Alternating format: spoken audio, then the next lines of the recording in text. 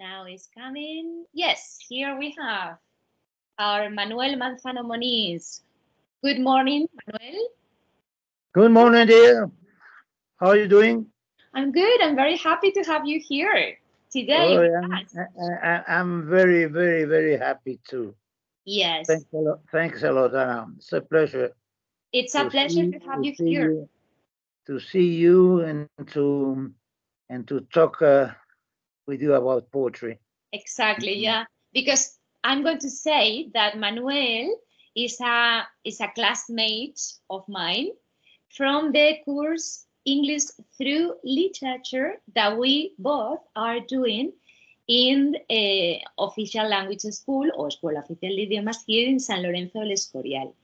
And we have more people in the class, but the other day we were discussing about the possibility of reading together here. Who are we going to read today together, Manuel? Well,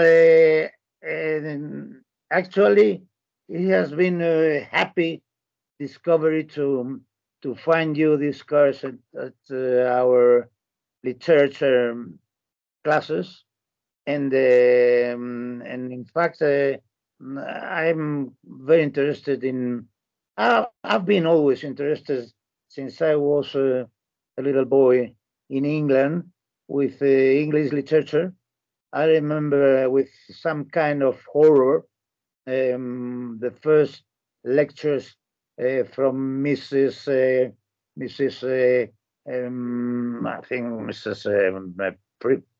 Primper or something like this, and a strange and funny name. Yeah. And she taught us in a little school at Bolton, Lancashire, about Shakespeare, Julius Caesar.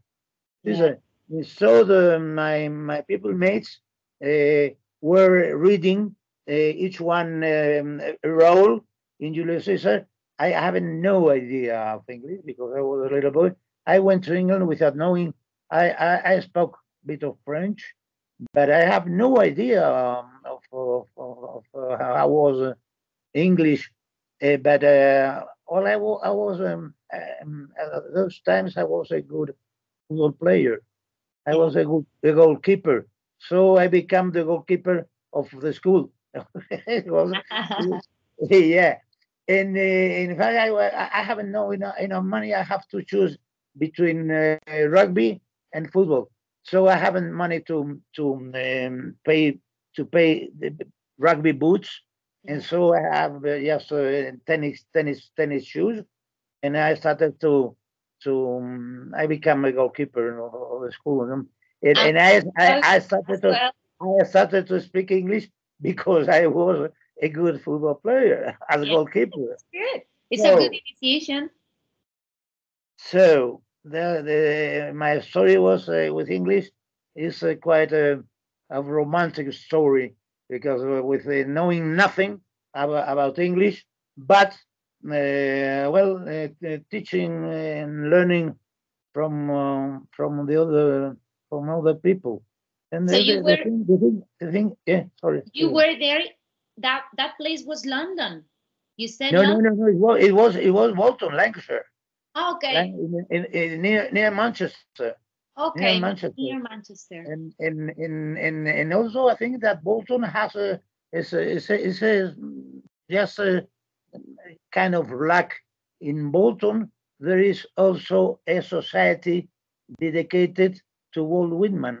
So Ah, I've noticed. Yeah, I've noticed yesterday. so we are closing So, the so circle. he say, Yeah. yeah, it's always life is always a circle. No, I think that life is always several circles, and Yes, maybe, it's true. maybe you And have it's to choose a the spiral more than the maybe you circle. have to Yeah. choose the point is that you have to choose the right one. But you are, but I think my sensation is that you are always going in a circle, in a circle. Uh, Yeah. That reminds me to a quote from uh, uh, this author, American author that wrote um,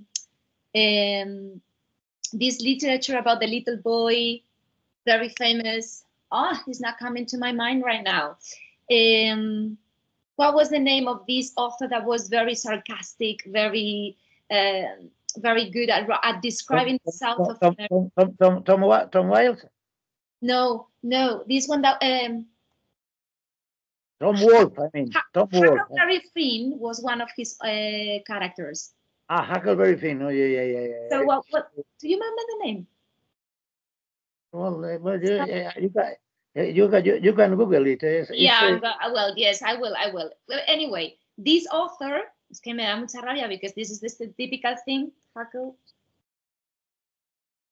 Very Finn. Yes, Mark Twain. Oh, Mark Twain. Yeah, Mark Twain. So Mark Twain used. Huckleberry Finn. Okay, yeah. Mark Twain. Mark Twain or Mark Twain? Mark Twain. Okay, so Mark Twain was saying something like life doesn't repeat itself, but it rhymes quite well. Something like that. Well, the thing is that life is like a railway station, and with many trains, all different. But the trains goes always in the same direction, and those trains never come back. So you cannot take all the trains. You can take just 1, 2, 3 trains, and the thing is not so important to choose a particular train, but to do interesting things in the train you choose, and that's it. And they say you have one train, 2 trains, and the main task is what you do. You can sing, you can love, you can write, you can feel, you can do everything, but you have to do it in a proper way. I mean, yeah. Manuel, can you tell us also what did you study? Because you have studied many things, but can you tell us why you have such a brilliant mind? I'm actually mainly I'm an architect. But I am an architect, but I am also a lawyer. I am also a philosopher. I am also a painter. And a writer. I like to discuss and to talk and to write. I've written several books of poetry, and a couple of novels, some erotic tales too, just for fun, not very serious, as says Harold Bloom's, and some try of improving the style, because literary genders are quite difficult. It's like people doesn't know how can be difficult to write, for instance, Agatha Christie novel. The people think that this spy novel is quite easy. No, it isn't. John le Carré is a real master. Agatha Christie are masters too. In fact, the gender, including erotic, is quite difficult because you can get into something vulgar. Yeah. To take the distance from the gender, and to create literature with spies, or with criminals, or with lovers. It's an interesting exercise for a writer. So well. Yeah. I am many things, and nothing good in everyone. But I amuse myself a lot. So that's what I am. I really admire your energy. I think this is about myself. So. Oh yeah, well, but I have to tell you that I'm very happy that you are with us in the group, because I think I have always admired people that are willing to continue studying and reading and being inspired by new generations, like you are close to us, and that is a treasure that we really need to at least value. So I think this is good to have different generations in the same course. I think it's a very rich experience as a student, but also as a teacher, because Marife, our teacher, I think she's also very happy to have different generations in the same course. Marife is we are extremely lucky to have her as our teacher. As our teacher, yeah. She's very, very. She loves to work. She was, I love people that loves what they do. Yeah. What they do. Yeah. Like you. Yeah. Yeah. When I met you the first time, there was this girl loves what she does, and so that, I have in life. You have an important thing is that you have to admire. Admiring is not an easy task. Admiring is like a way of being. In fact, you can learn from everybody, Yeah. from nature, from people, from words. You have to look, but not to invite, just to look, to admire, to. I am an hedonist. Yeah. I told you, and so it's the way pleasure in a literal sense is the most important thing in life. So, but pleasure is not easy. No. Yeah. Pleasure is a work. Yeah. Pleasure is a work.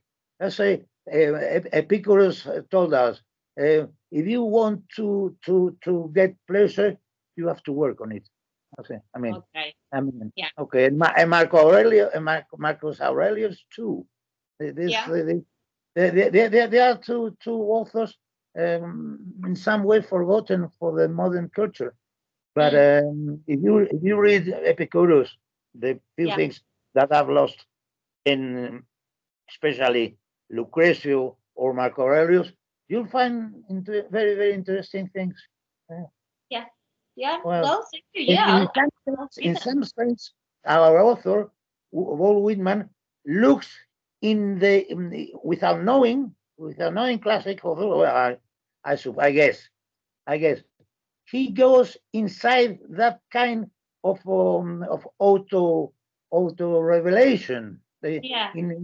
He's discovering America, but he's in the same way discovering himself.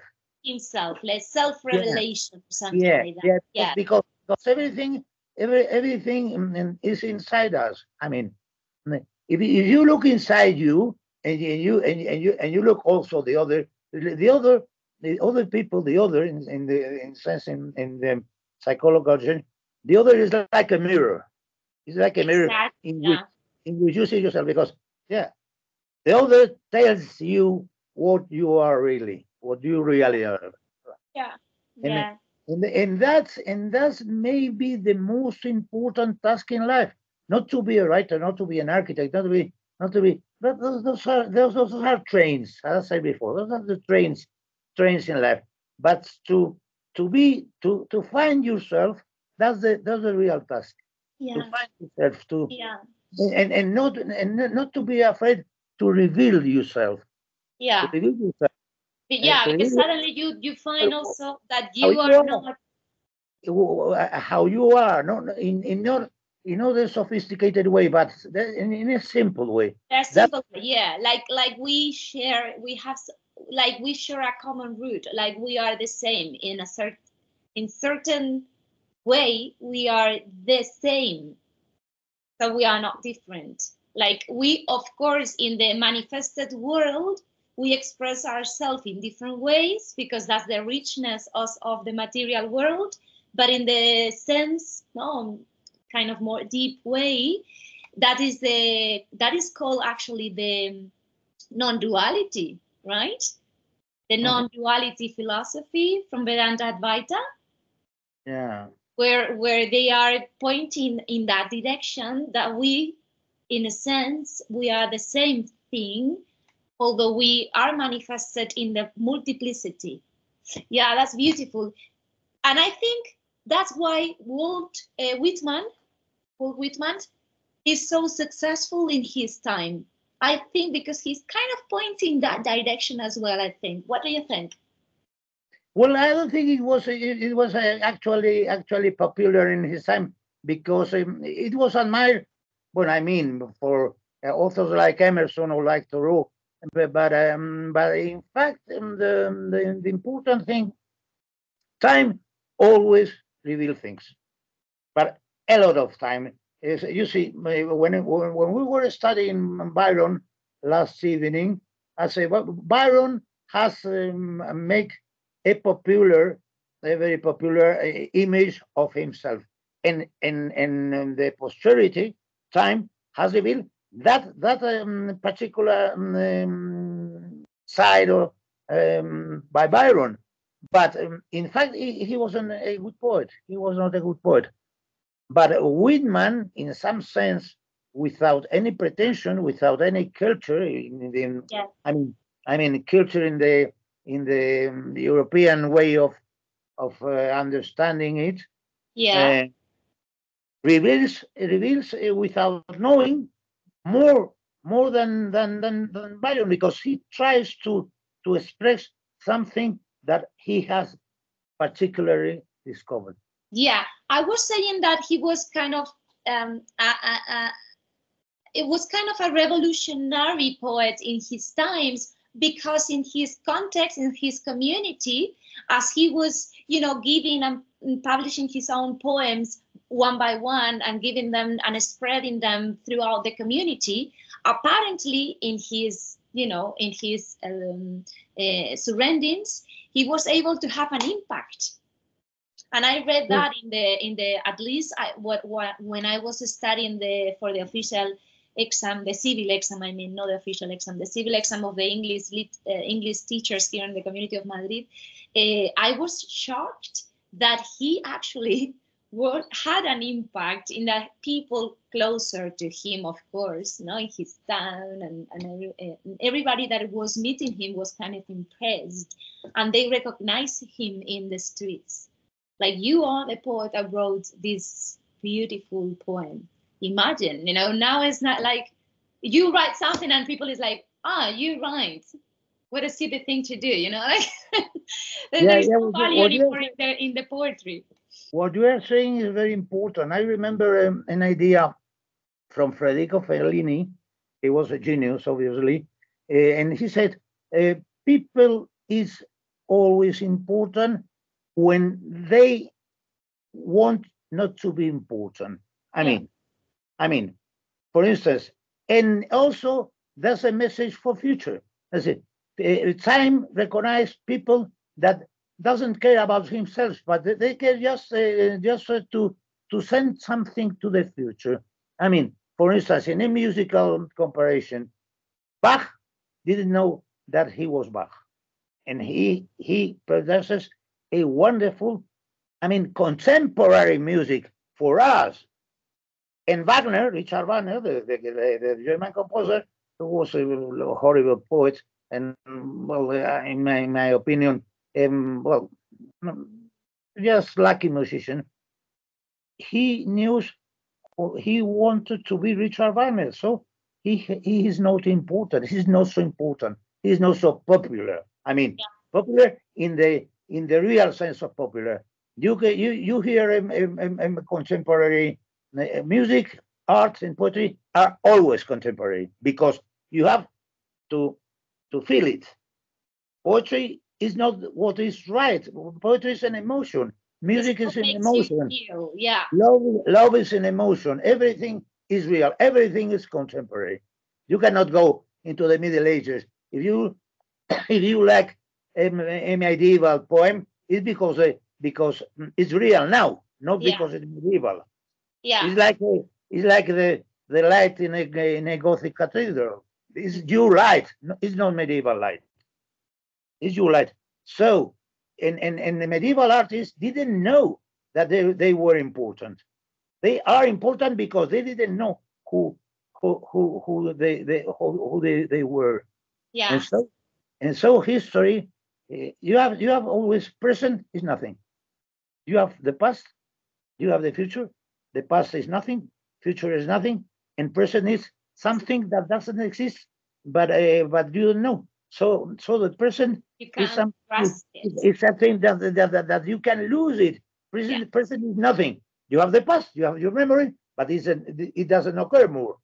And you have the future that has only a hope of being, a desire, if you want, but no, it's not real. So the thing is to live that tiny, precise instant of present that is nothing, but is very, very important, and that's the Yeah. only real. In fact, Very good. it So has, it has, yeah, shall we start reading? Shall we start reading the poem? of course, of course, of Do course, you of want to course. complete the idea that you were saying, or shall we jump now to the Well, text? we Jump. can this I'm verse. sharing it here in the screen. Can you see it? Yeah.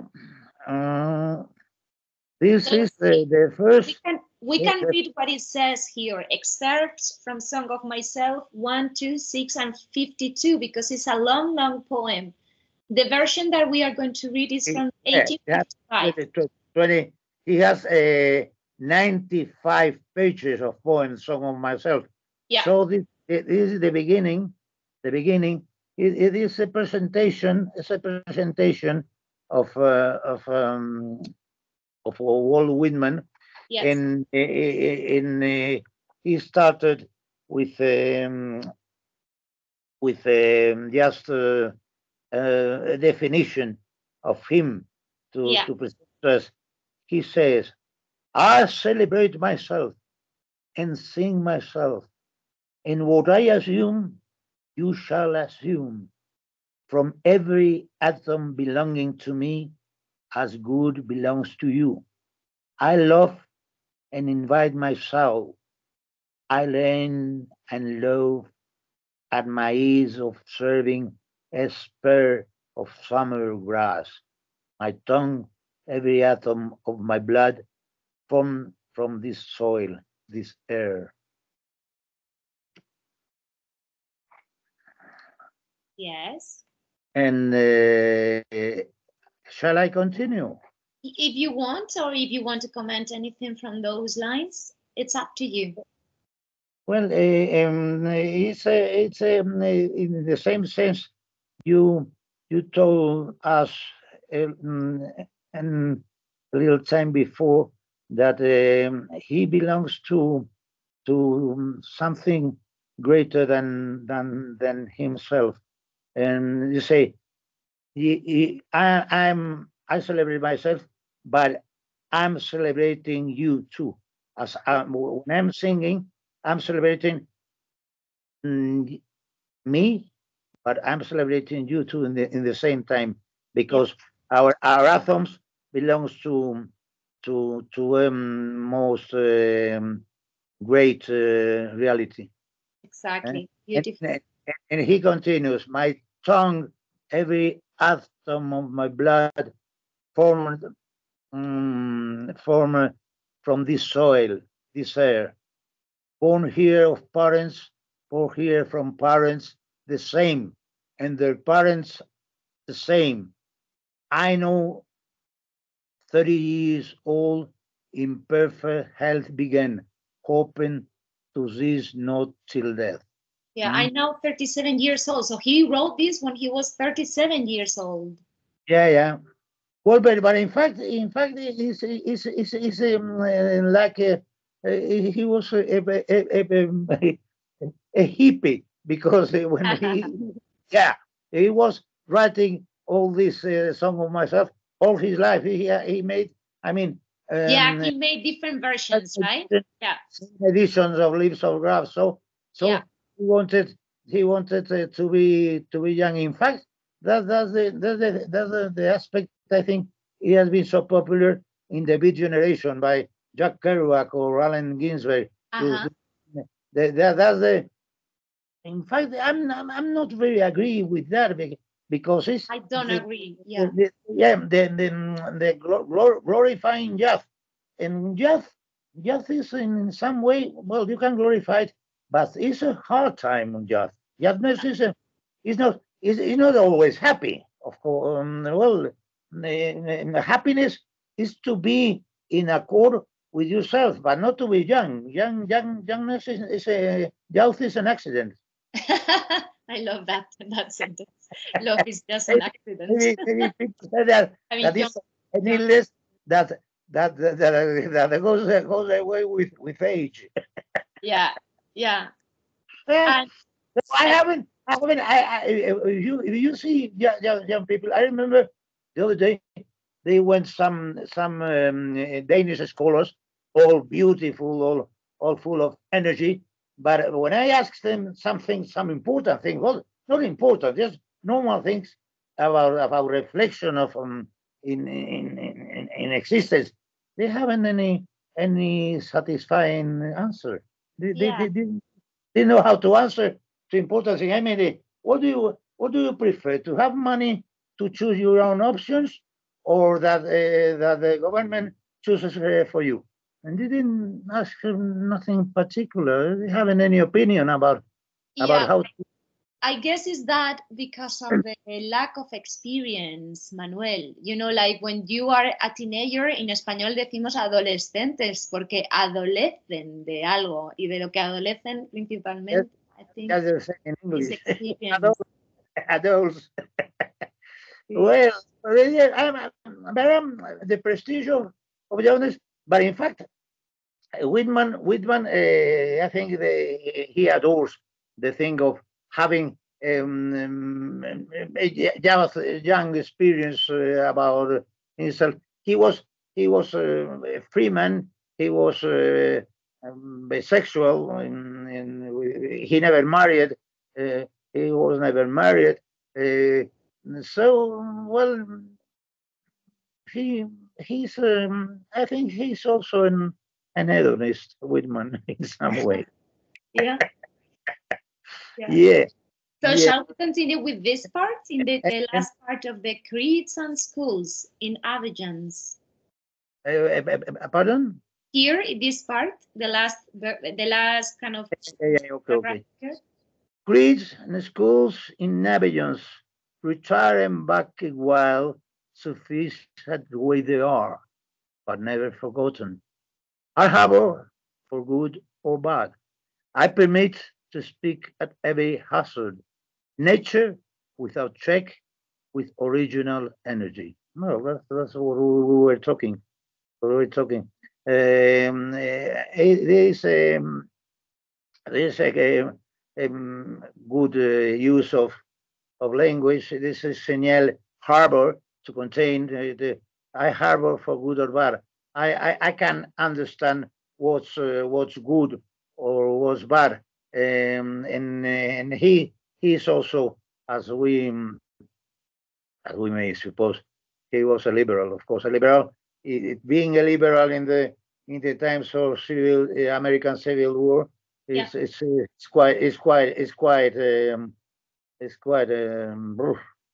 hard.